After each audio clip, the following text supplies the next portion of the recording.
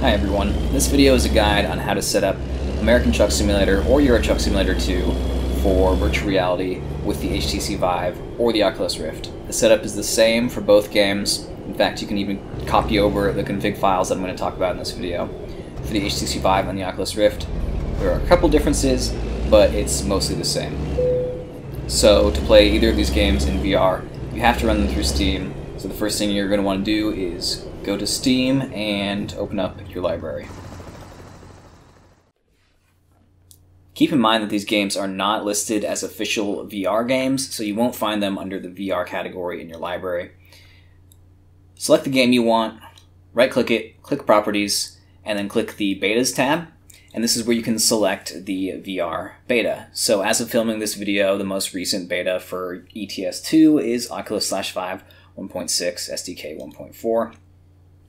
Just choose whichever one has the highest number, whichever the most recent one is that has the name of your device in the title. And then you have to go back to the General tab and you have to click Set Launch Options. Now this is where it diverges for the Vive and the Rift. If you're on the Vive, type -openvr like you see on the screen right now. If you're on the Rift, type -Oculus and then click OK. I'm running it on the Vive, so I will stick with -openvr. And then you can close Euro Truck Simulator 2 properties or American Truck Simulator 2. It's the exact same for both of them. And then you can actually launch these games in VR. So the first time you launch the game, I'm going to go into American Truck Simulator right now because I already have it running. The first time you launch the game, it might not show up in the VR HMD display. You might just see like the SteamVR background. If that's the case, that means that the menus are being displayed on the monitor and not the HMD. Press F11 and then the menus will switch to the HMD instead of the monitor, and you'll see a black screen on the monitor. Euro Truck Sim and American Truck Simulator do something pretty unique for VR games in that they choose not to display a VR preview on your computer. You just see a black screen. Unless you press F11 and you can see the menus on the screen. So you can choose which one you want. Either way, you're going to have to use the mouse when you're in the menus. So just keep that in mind if you get confused when you're launching it and you don't see it running in your headset. But there are several other tweaks that you can do to make the game run smoother and look better in VR. First, let's just look at the graphics. So, graphic settings, I mean, it really depends on your computer.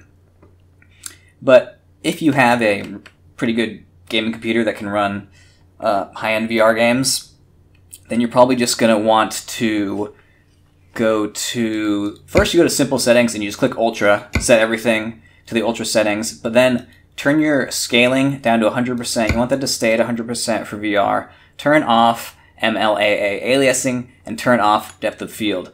Both of those effects aren't great for VR, but you can leave everything else as it was before. So basically just have it set up how I have here. And if you want, I guess you can't put those any higher. This makes everything, all the sliders here as high as possible, but you can still run it in VR with these settings on. So the important thing is just to put the scaling at 100 and to turn off MLAA and depth of field. So those are the graphic settings, and those are all the settings that you can do without going into the config files and tweaking them, which is what we're going to look at next. So the folder where you can find all of the ATS and ETS config files is just the Documents folder by default, which is under your main PC directory on Windows, and then you click American Truck Simulator or Euro Truck Simulator 2. And there's a file in here called config.cfg. Right-click it, click Open With, and open it up with Notepad. Now, the VR-related options are here. They say OpenVR, or they might say Oculus if you're on the Rift. So, set these both to 0.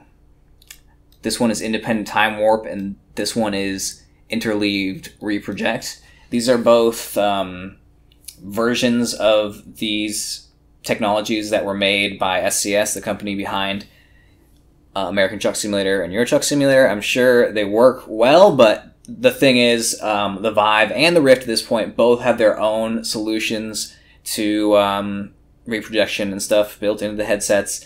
So you want to set these to 0, and then if you're using a Rift, you're taken care of, and if you're using a Vive, you want to set up the SteamVR beta so you can use asynchronous reprojection with the Vive, and it'll work really well with this game. And I will go into that at the end of the video, but there's more stuff to configure in this file. The other setting that you want to look at is this one. You set our manual stereo buffer scale, and I will throw these into the description as well. If you're looking for a string to copy and paste, find it in the description. It's going to start out at 1.0, and I'm running at 1080. I put it to 1.5. I can play the game just fine without reprojection, but based on your computer specs, you're going to want to increase this in increments of 1, so 1.1, 1.2, 1.3, etc. or 1.5. Start out with maybe 1.5 and see how it runs, and then increase or decrease it based off if you're getting reprojection or not, and that will really increase your graphics. That's why you leave the scaling off in the graphics menu in game, because this option here is a lot better for VR, increasing the graphics. And those are the 3 options that you should really be concerned with in this config file. Of course, if anyone out there knows of any other options that you should be configuring for better VR performance and graphics, then please leave a comment. But there's one other thing that you want to configure. Now you have all the graphics and performance set up. By default, the button for reset HMD orientation in-game is F12, and you can't rebind it in-game. You can't use an in-game menu to rebind it, but you can rebind it. And to do that, go to the Profiles menu, click on whatever random text is here, which is going to be your profile that you have saved, and open the file controls.sii. Once again, do open with Notepad. And this has all the key bindings in here. So there is a binding in here. I think it's called head reset. Yeah. So head reset is reset HMD orientation. And I set mine to just one of the buttons on my force feedback wheel. And to find the syntax of the button that you want to use, it's not always going to be obvious like this one. So you're going to want to go into the game, go into the key bindings and set a button as one of these keys. So just a random key, but some basic functions so you know how to find it in the key bindings.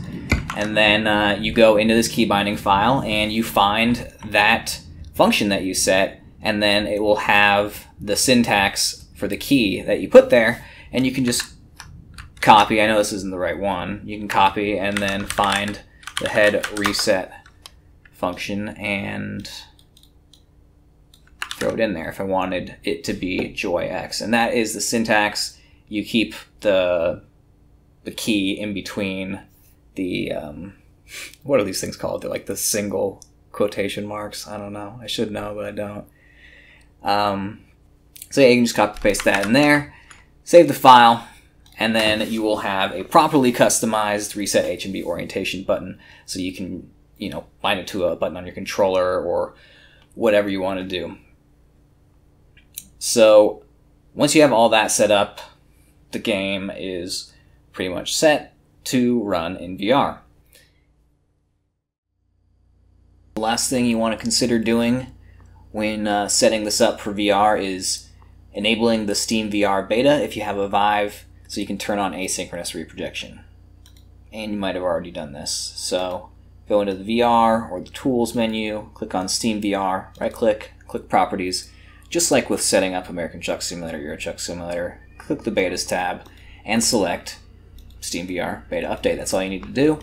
Click Close, download the update, and then you can open the settings within SteamVR and go to Performance and select Allow Asynchronous Reprojection.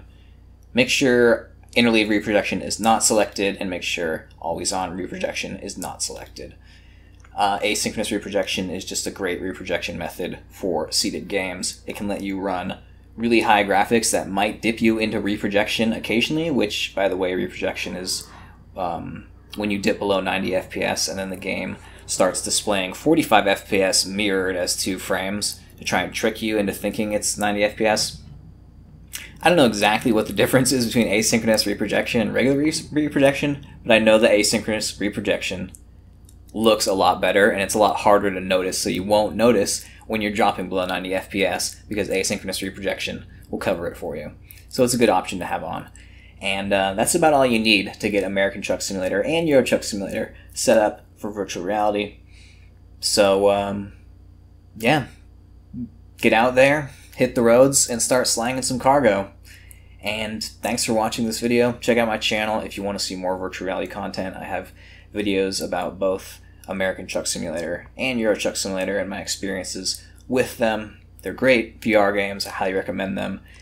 Definitely the most immersive VR games that I've played, and I've played a lot of VR, so I definitely give high props to these games. So thank you again for watching this video. Have a great day, and goodbye. Hi everyone, welcome to American Truck Simulator. So this is my stylishly painted Kenworth big rig, and I am in the beautiful state of California.